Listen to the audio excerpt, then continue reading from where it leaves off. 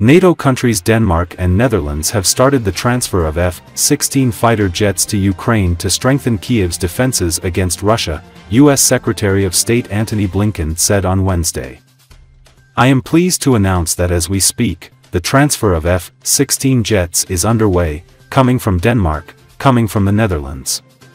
And those jets will be flying in the skies of Ukraine this summer to make sure that Ukraine can continue to effectively defend itself against the Russian aggression," Blinken said while addressing a NATO 75th anniversary summit in Washington.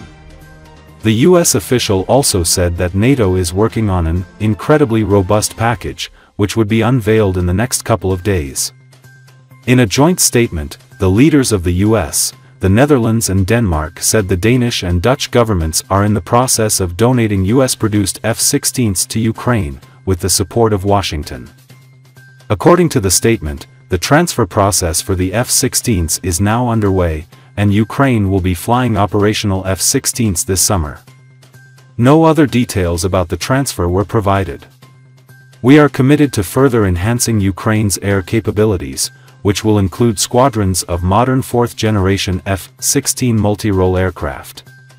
The coalition intends to support their sustainment and armament, as well as further associated training for pilots to enhance operational effectiveness," the statement added.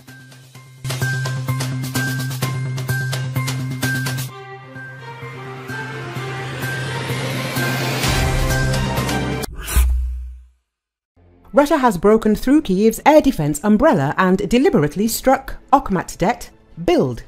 Russia deliberately hit the Kyiv hospital Okhmatdet with an X-101 missile, while the air defense systems provided by the West were unable to prevent this attack. According to Bild analyst Julian Robka, the video of the attack clearly shows a Russian Kh-101 missile launched from a Tu-95 strategic bomber. The footage clearly shows that the warhead was not shot down by Ukrainian air defenses, did not deviate from its target, and did not shatter into pieces, but was heading straight for the hospital. Russia launched a missile strike on the toxicology building of the Okhmatdet Children's Hospital. Not a single air defense missile affected its flight path. More evidence of a deliberate Russian attack, possibly from a Tu-95 over the Caspian Sea, which fired several Kh-101 cruise missiles in the direction of Kyiv, Robka writes.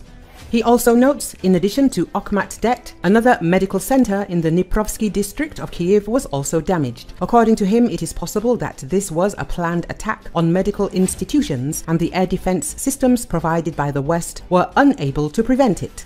The capital's air defense is over. Next winter, Ukraine will have no electricity or heat. Our political leaders have miscalculated terribly. It wasn't just one Russian missile that penetrated the protective umbrella over the capital, consisting of Patriot, Iris-T and other systems, but at least 10.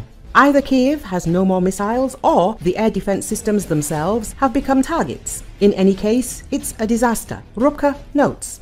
Russia launched a large-scale missile attack on Ukraine. In particular, one of the missiles hit the children's hospital Okhmatdet in Kiev. During the attack, operations were being carried out at Okhmatdet. Russia also struck a private maternity hospital.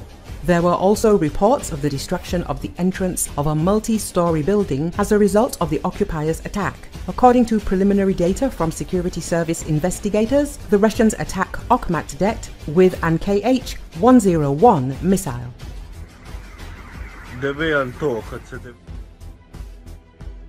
Антоха, дивися, тупо жесть, нахуй. Ган...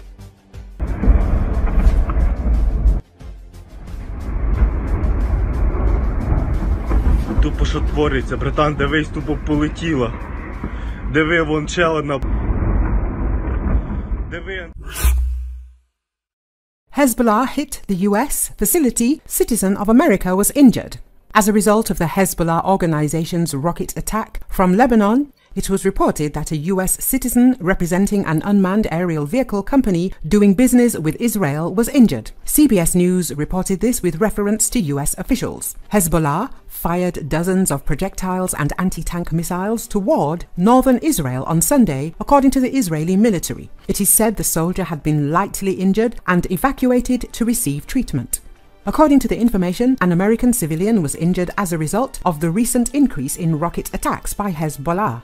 The US State Department confirmed the information. The agency's spokesperson said that the US Embassy in Jerusalem is helping the injured man and his family and urged American citizens to be careful in Israel and the West Bank. The condition of an American citizen injured after the Hezbollah fired missiles toward northern Israel is worsening, according to the medical center treating him. The 31-year-old man suffered shrapnel injuries to his upper body and was admitted to the operating room from Sunday evening local time, the Galilee Medical Center said in a statement. 2 other people injured by the missile fire, a soldier and a civilian, have also been hospitalized in a surgical department, the center added. Tensions have increased in recent weeks on the border between Israel and Lebanon, the so-called Blue Line. Since the 8th of October 2023, daily exchanges of fire between Lebanon's Hezbollah and Israel have highlighted the ease with which Israel's war on Gaza has expanded into other parts of the Middle East. Hezbollah, an ally of Hamas, has been putting pressure on Israel by forcing the country's military to divert resources from Gaza to counter the Lebanese group on its northern front. This has highlighted the tightening unity of the so-called axis of resistance led by the Islamic Republic of Iran.